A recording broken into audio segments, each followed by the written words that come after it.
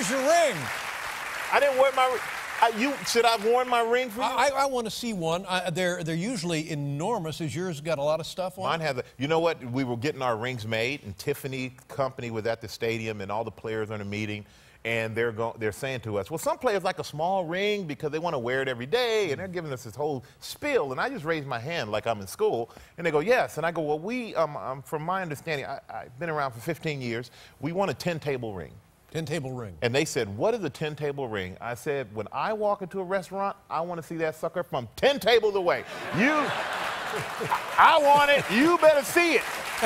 I don't want a little thing. That's right. The old 10-table job.